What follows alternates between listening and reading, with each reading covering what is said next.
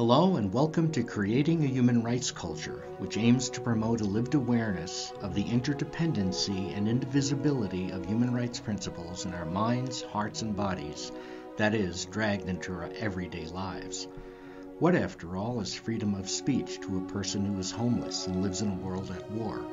Therefore, it is dedicated ultimately to the application of the Human Rights Triptych, which in brief consists of the Universal Declaration of Human Rights at its center, the conventions, that is, international treaties on the right, and implementation measures on the left.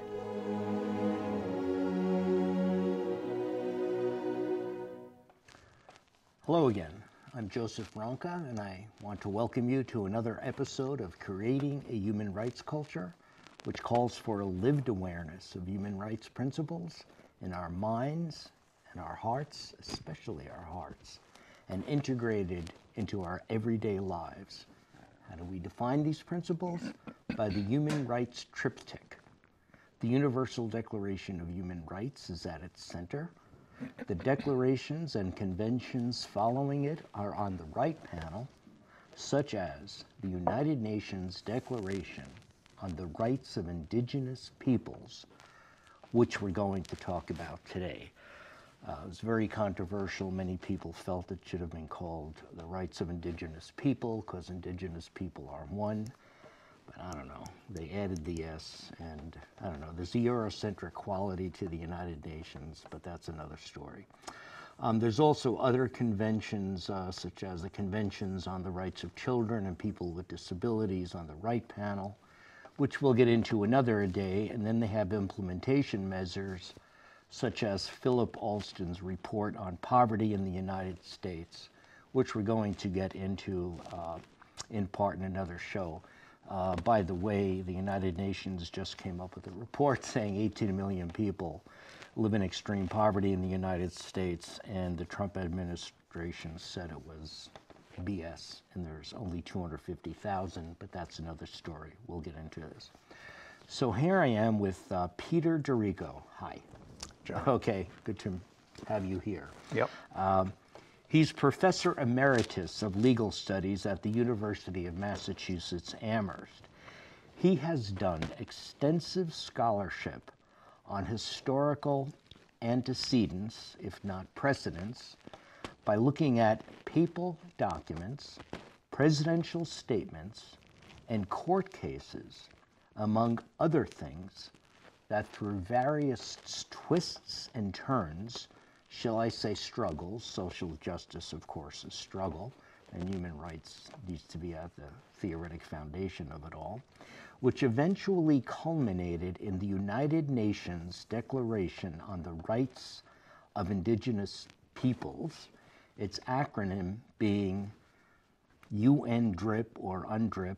I don't like that acronym, but that's what they got, which was passed by the General Assembly in 2008, with countries that claiming dominion over sizable indigenous populations like New Zealand, Australia, Canada, and the United States abstaining.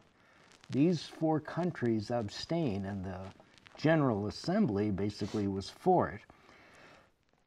They abstained in part because they felt that the right to self-determination in that document was, and I want to quote, a dangerous incitement. I don't know, the Indians are going to go on the warpath or something. I don't know, what do I know? It's a rather curious assertion, as in Mohawk, self-determination means living nicely together, and that's according to Erica Dias, who was the special rapporteur on Indigenous peoples about 15 years ago or so. And the right to self-determination means, in essence, that there is nothing to fear by those governments. Since, however, those four countries have signed on, our country, the United States of America, being the last to do so in 2010, we don't know why exactly, but possibly because of the mobilization of shame for not endorsing it. Shaming and blaming, as they say in human rights circles. And let me add, in 2010, President Obama apologized for the genocide committed against indigenous people.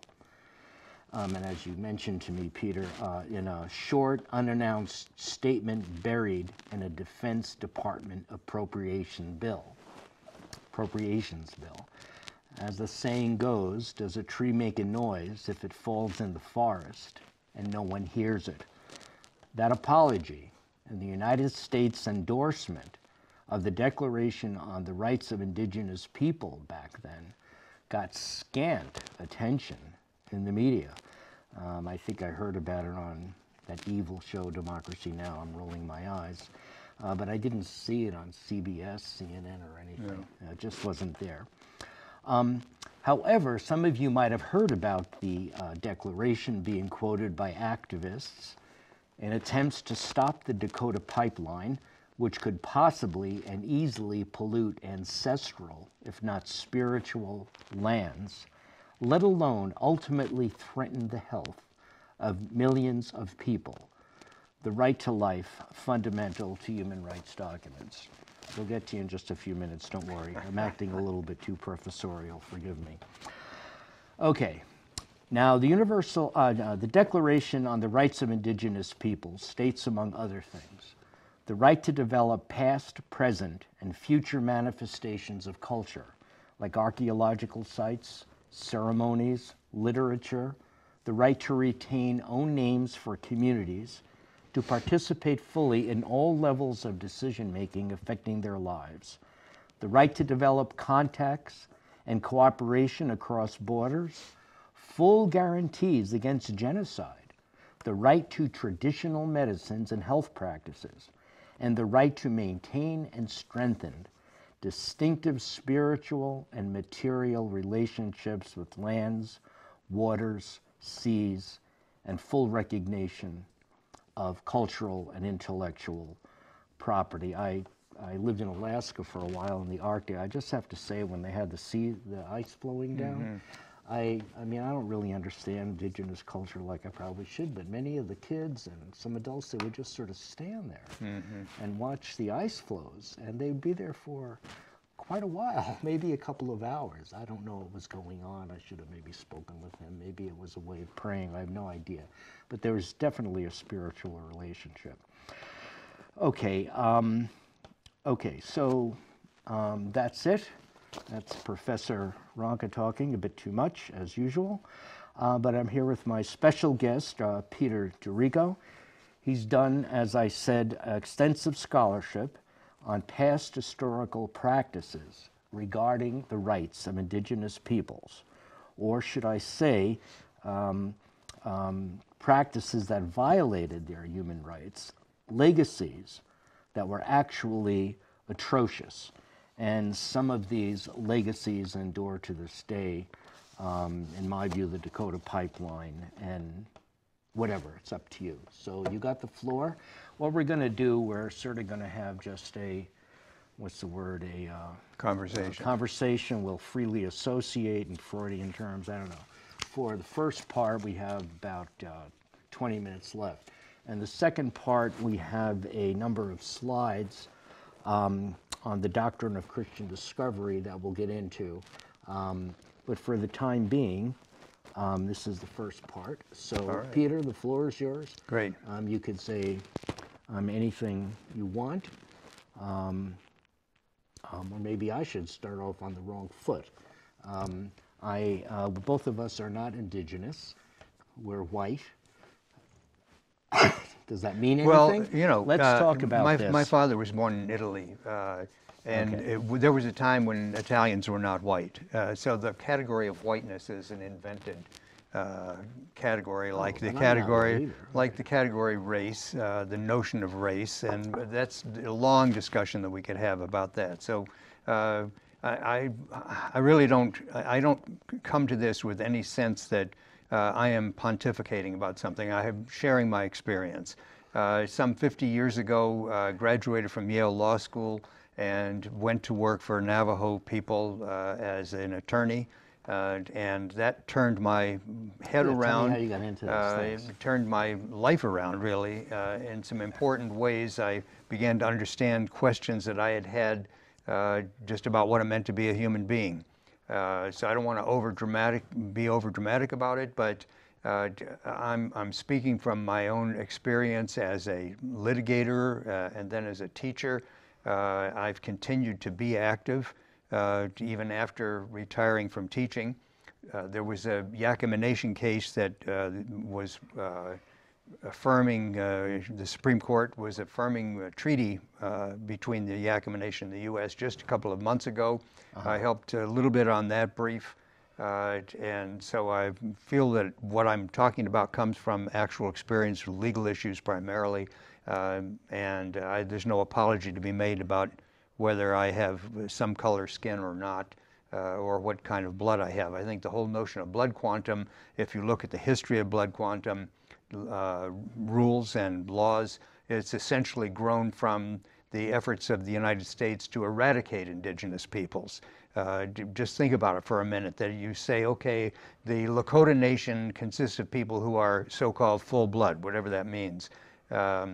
And so as soon as one of them marries somebody outside, even if it's another native nation, they marry somebody who's Ojibwe, now their kids are only half Lakota. And when that child marries somebody, unless there's incest, which I think is just absurd to imagine that human beings didn't know anything about incest until the U.S. came along. But so the point being that as soon as you set up regulations that define identity in terms of blood, you have set in motion another example of what is essentially a genocidal move. So for me, the whole discussion about who's native, who's not, is a diversion.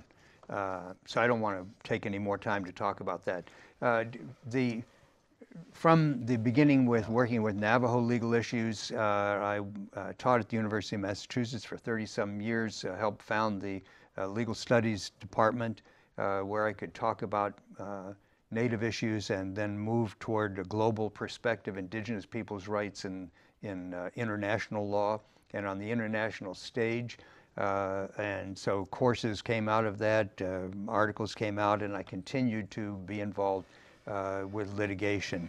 So let me just say a couple of things. You mentioned about the title of the UN Declaration, the Rights of Indigenous Peoples. Actually, the S was a hard-fought battle that the indigenous nations determined was absolutely necessary, because there's a difference between people and a people.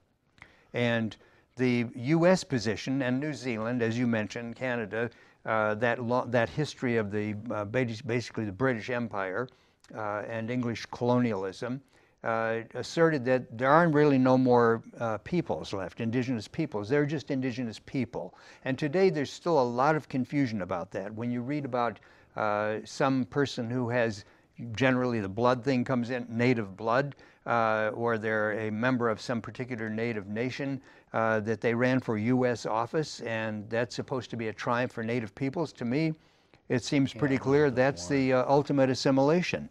The boarding school system was designed to eradicate the understanding of children of their own language, of their own society, of their own people, their own cultures, and to produce out of the boarding school the model American citizen. Yeah, Canada apparently apologized. Yes. Well, and this was not unique to the United States. But so the point I'm making is it's a lot of confusion today about what is the issue here. From my perspective, I'm talking about the Navajo Nation, the Lakota Nation, the Wampanoag Nation, the Ojibwe Nation, Anishinaabe. Even the names become problematic. But I'm not talking about people who happen to have some ancestor who was a member of that nation. So I am not Italian.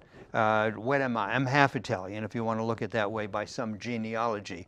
If I was to say, oh, well, I'm really concerned with Italian issues, does that make me an Italian? Or if I run for office somewhere else in the U.S., I'm actually a member of the select board in Leverett, so I am actually, I occupy an office in the U.S. governmental system. Does that mean the Italians have now taken over part of Leverett? All of that is nonsensical. So I think what's crucial to move back up to the level of the United Nations, at the international level, what needed to be affirmed and what was affirmed was the rights of indigenous peoples as peoples for self-determination, not the right of people who happen to have something called blood to participate in their national dominating systems. The U.S. has insisted, even after signing the Declaration, as you said, they resisted it for about 4 or 5 years, even at the time that the United States signed on to the Declaration of the Rights of Indigenous Peoples, the U.S. State Department issued a signing statement indicating that the U.S. doesn't actually agree that there are native peoples, and that the U.S. position is the same as, under the Declaration, is the same as the U.S. position in its own legal system. And we'll talk about that in the second half, where we get into what is the U.S. legal position about native nations.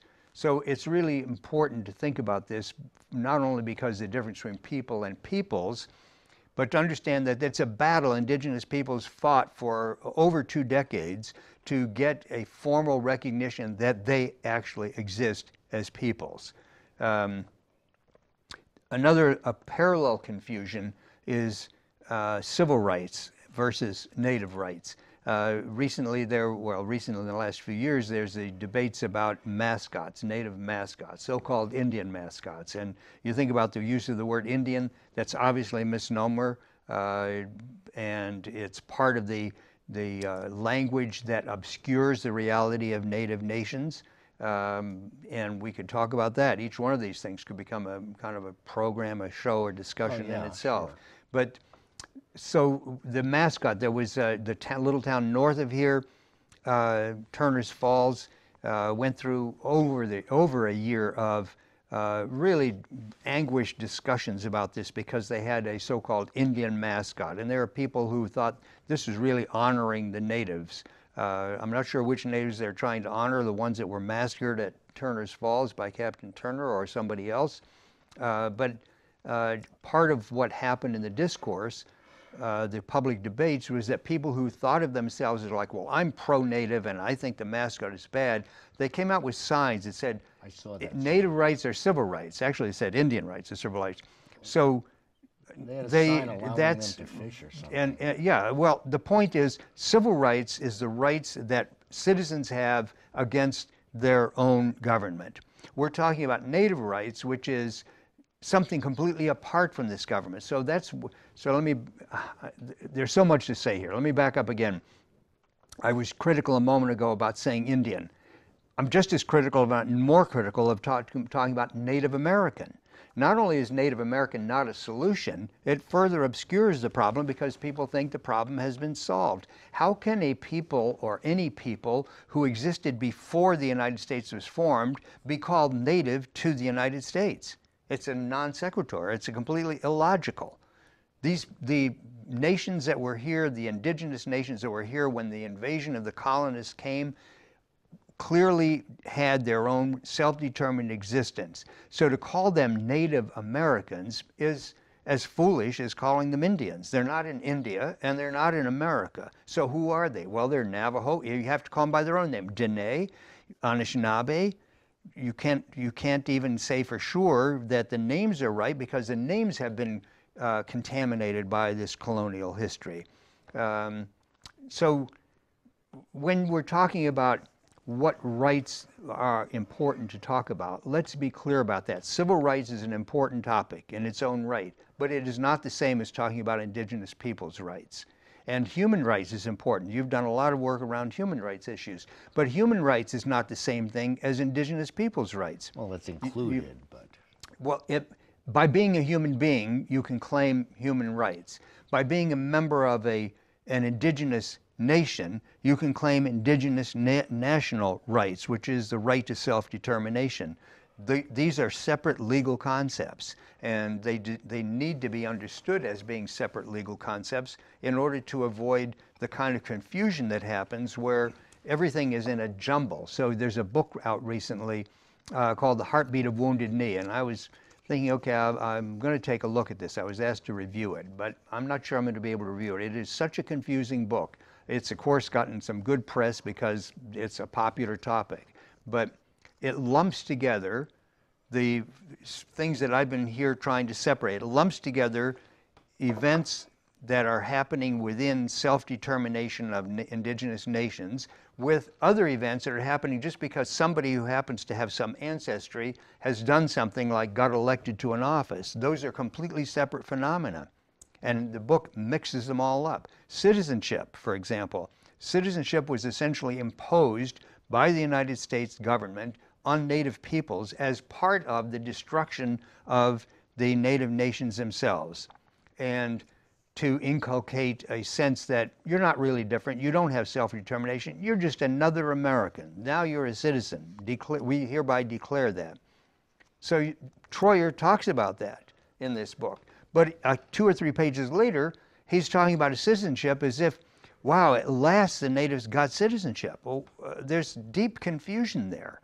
You can talk about citizenship as a concept, you can talk about it as a legal issue, you can talk about it as a historical development, but if you're talking about it in relation to native nations, you got to understand that it was part of the extinguishment program.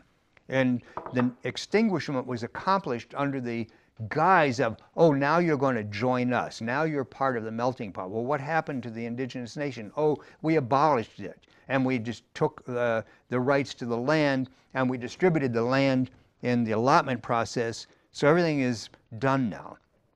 Now, the interesting thing is it is not actually done. That the native land issues are still alive. And at root, something like Standing Rock, I know it got presented as an environmental problem. It's not an environmental problem. It's a land issue. It's an issue of whose land is it. And when you talk about public land like Bears Ears National Monument, okay, that's a monument on public land. How did it get to be public land? The public means the U.S. owns it. We'll talk about that when we get in the second half, when we talk about the doctrine of Christian discovery. It's not public land. It belongs to particular native nations.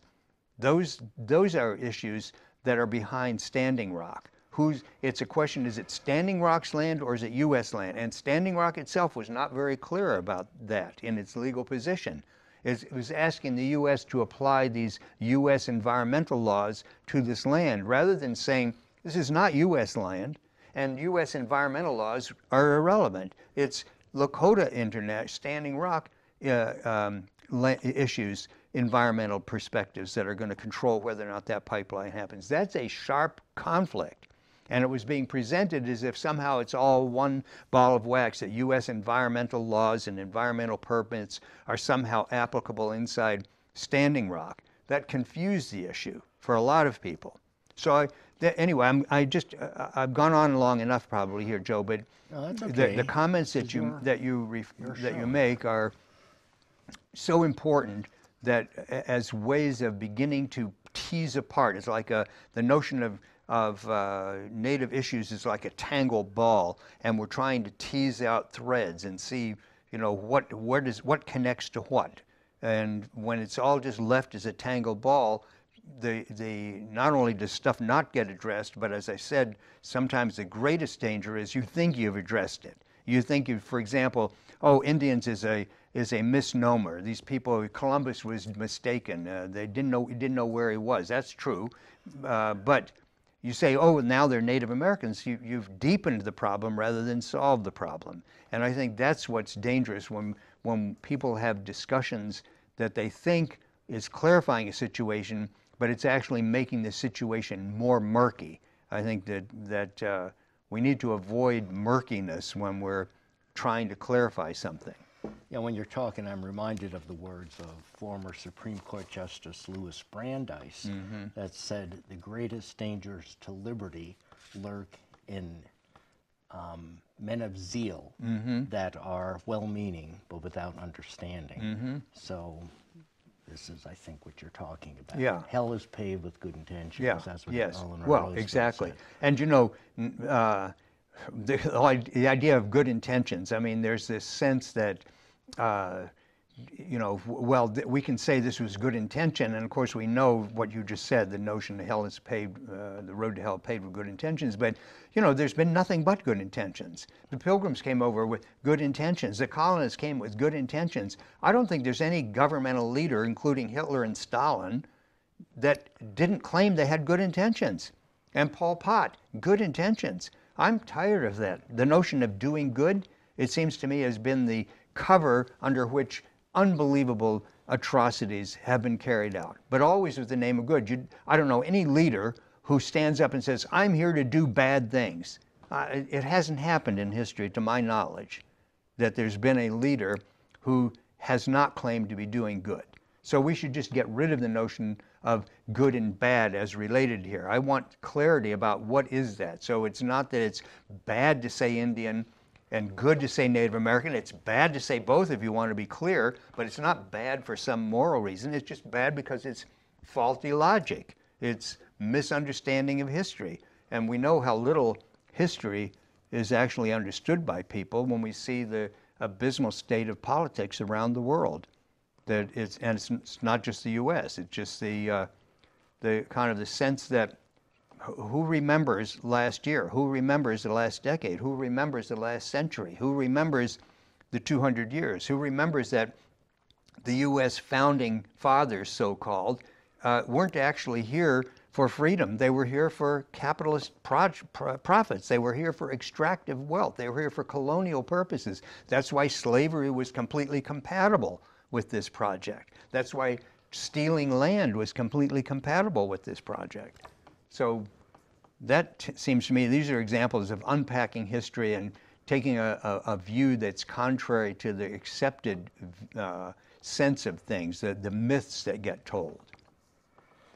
Okay, that all sounds good. That's Thank a lot of a rant. No, that's not a rant. You're passionate about what you're doing, and Yeah. we should all be as passionate like that. We have about 1 minute. I just want to go back to my point about us being white people, only because I lived in Alaska, like I said, and there's a Native American, here I said Native Mom, he was a Nupiat. Whatever. He was a Nupiat prophet. There you go. His name was Menelik, and he prophesied the white people coming, and he said some of them will be bad and some of them will be good. And if you're Indigenous people out there listening, I'd like you to think that we're good. Maybe we aren't, but we're at least trying. And that's what I meant by that. We aren't Indigenous, but at least we're trying. So that's the end of part 1. Take care of yourself, everyone, and take care of others as needs be. And we'll have a slideshow on the second part. Thank you very much. Thank you. Okay.